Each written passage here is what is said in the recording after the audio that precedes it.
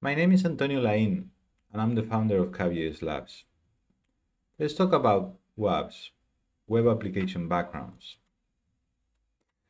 We build collaborative apps in the browser with two independent layers. The top layer contains the video and audio components provided by APIs from Daily, Zoom, Twilio, or Microsoft.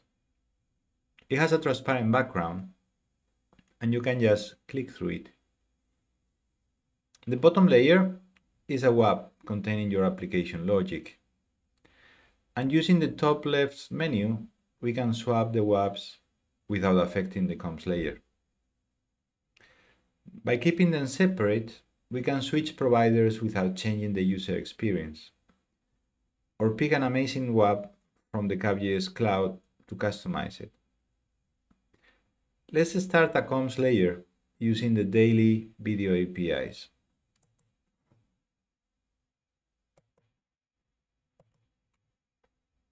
I'm using a physical screen, but if you don't have one, we have also integrated the MediaPipe SDK from Google. Let's leave it with the physical one.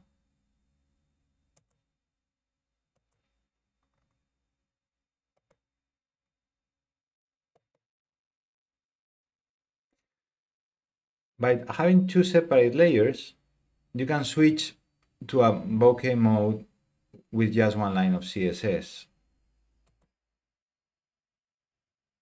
The video is also drawn with WebGL, and that means that the GPU will be able to provide 3D effects at frame rate.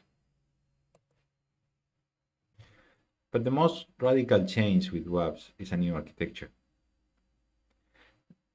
Before WABs, the source will have to take the video and the background, merge it locally, and then broadcast it everywhere. But the WAB has a URL, so we can ship the URL to all the endpoints, and then it will be running locally everywhere.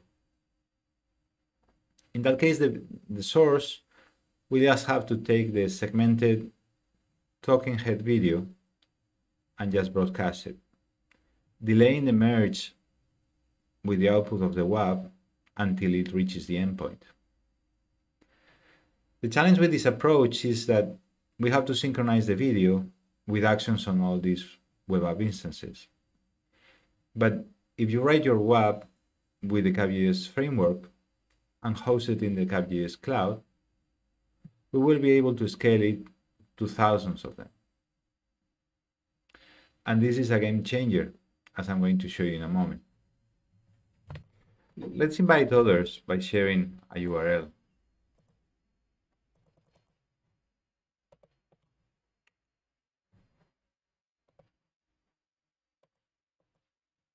And now when I change the slides, they change everywhere.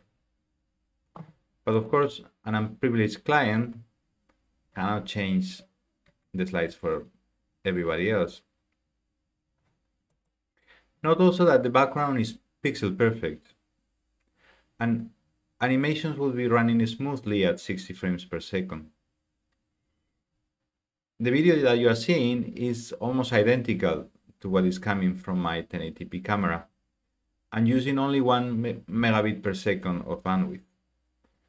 The key is that we have cropped and replaced the background by a solid green, making it much easier to compress. What about the WAB? WABs are typically implemented with a Jamstack-like architecture.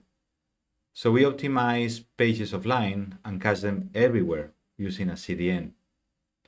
So for example, here, what you're seeing is Gatsby slides cached on top of a github.io free CDN. And coordination of these pages is also very efficient because you just need a packet every few seconds. So what this all means is that you ended up having 1080p perceived quality for a third of the cost. And if you don't want to see me, that will be a tenth of the cost. Let's change the WAB by a ScaliDraw whiteboard.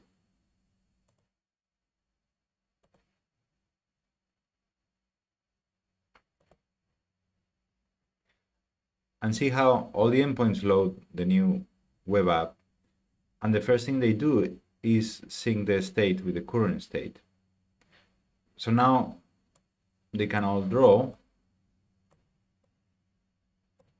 but not only that, we can also personalize what everybody sees.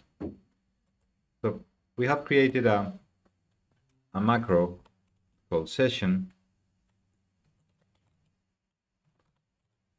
that will get replaced by the current value of the session ID that is actually different in every single client. So now you can have personalized content. So the slides could be in your own language.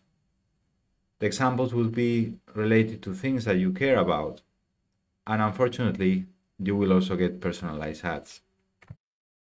WAPs can also talk with local devices using APIs like Web Bluetooth. So for example, here I'm showing you my heart in real time using a device called a Healthy Pi that is a Bluetooth ECG monitor.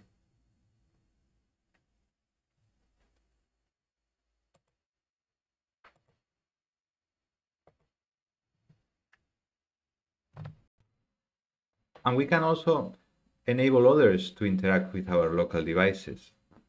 So for example, I'm going to share a Bluetooth bulb that is actually pointing at my face, and then allow others to change the color.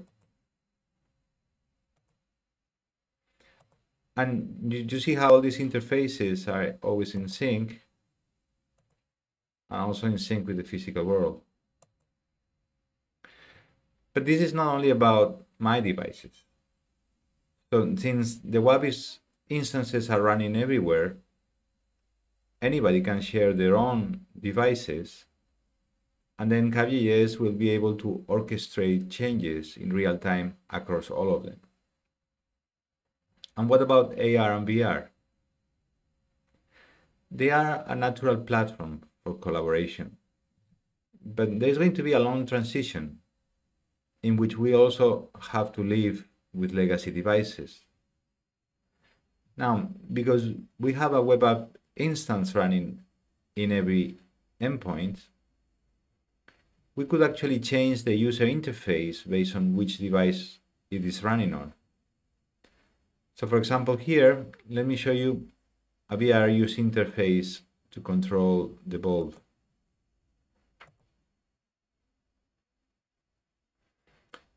And as you see here, the changes are consistent with other user interfaces and also with the physical world. Let's summarize what we have seen today.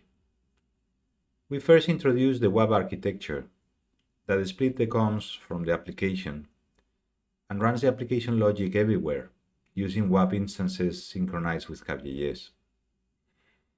Then we highlighted a few advantages of this approach. A consistent experience across different vendors that can be customized with best-of-breed WABs. Massive bandwidth savings while providing a 1080p-like experience. Personalization of each stream while controlling interactivity. Sharing of local devices between participants of the session. And providing an incremental path for VR and AR. To learn more about Caf.js, visit our website. The framework and the Hello WAB example are open source and they are in GitHub. You can sign up for free and without a credit card to the Caf.js Cloud, and we would love to hear from you. Thanks for listening.